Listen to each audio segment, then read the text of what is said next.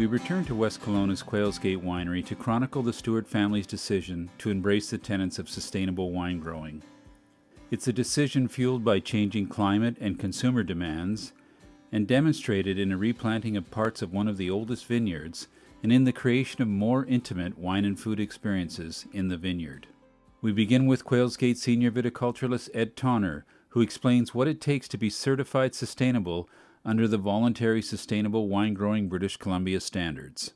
So before we got certified, we had to do an internal audit of everything to do with our farm program, from irrigation, spraying, social etiquette. And it took upwards to a year to get certified, and the certification came into Quails Gate January of this year. So for wine drinkers who may not know, what are the pillars of sustainability? We're becoming a little bit more efficient with what we're doing. And that's the idea, and you get better and better every year by having everything has a metric, everything is being measured. Specifically, how you're managing your water, what you're putting back into the lake, how you're amending your soil, how you're actually treating your neighbors and your staff is a big one as well. We want to keep everybody happy. One of the biggest stories in agriculture today is water, and it is a critical component of sustainability, from erosion and runoff concerns to its overall conservation as a scarce resource. Ed explains Quails Gate's plan to monitor and reduce its use of water moving forward. We have the ability to control all of our rates out in the vineyard now. Each individual valve is hooked up to a satellite, believe it or not. And with my phone, I can actually turn on a valve or I can turn off a valve. We pair that up with our soil sensors that gives us an actual reading of how much water is in the soil, and we can water to that. The ability to have that information and that data that quick is unbelievable in terms of quality, how we want to farm, and for our efficiencies. And what we've noticed here is the extremes are more prevalent. Sustainability gives us a little bit more time to prepare for these events.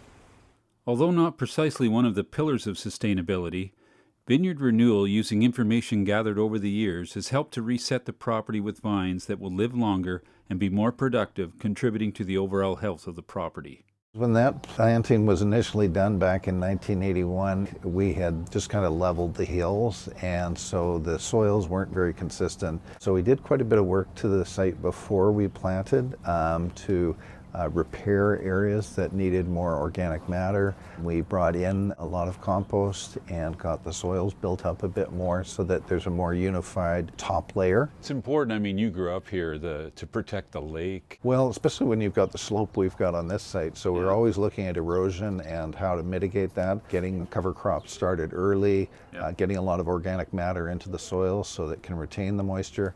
We're going higher density. One of the natural blessings of the Okanagan is its sloping vineyard land.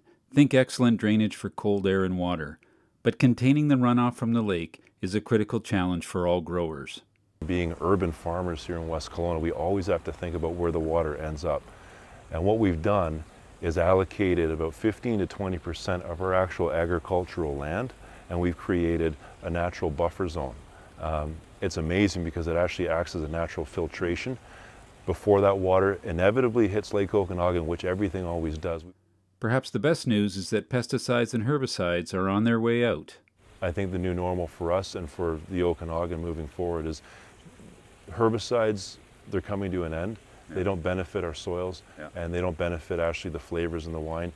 It's amazing how overnight you can actually see a difference in concentration in that actual grape without the use of synthetic herbicides. Sustainability comes with many ways and means to achieve its goal, but in the end, it's the people who will be responsible for its success and securing the land for future generations to enjoy.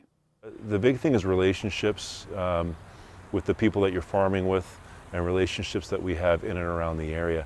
There's a lot of development going on, specifically above us, as opposed to them burning their wood chips after clear cutting, getting ready for development. We're using the mulch and we're using the wood chip to act as a buffer on our headlands, and this mitigates any erosion that you might get after a large wet spring, which we had this year. You're making the wine. How does sustainability fit into what you're doing? As a winemaker, we are always trying to do less and really let the terroir speak for itself. As we move away from chemicals and we start doing less in the vineyard, you're going to see more of a true expression. I mean, we're already experimenting with wild ferments, and I think that as we go forward, the wild ferments in combination with a simple approach in the vineyard is really going to give you a really pure expression. You're well known for Pinot Noir here. You have a new planting that we've been looking at. Are you looking forward to that coming on stream? It's going to be our first planting of Pinot Noir on this lower portion. So it's going to be interesting to see this new little micro terroir section. It's also a new clone for the estate.